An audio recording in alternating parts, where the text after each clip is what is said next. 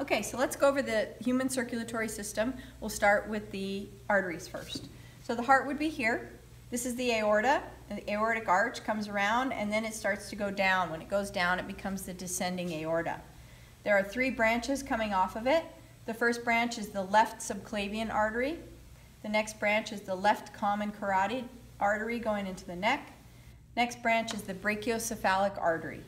It branches then again into the right common carotid artery into the neck and the right subclavian artery going into the arm.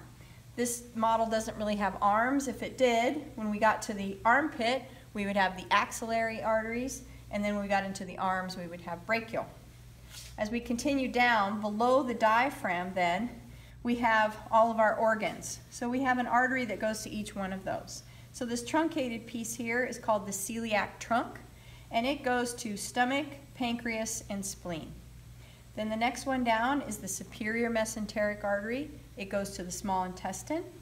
Then we have two arteries that each go to a right and left kidney called the renal arteries.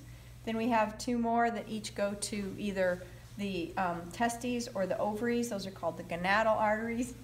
And then the last one is the inferior mesenteric artery, which goes to the large intestine. We have a little mnemonic device that we use. It's called cats smell really gross ick, and that helps people remember those arteries. Then you have something called the saddle. The saddle is located at about the belly button, not into the legs. We kind of want it to branch into the legs, but it actually is in the belly button.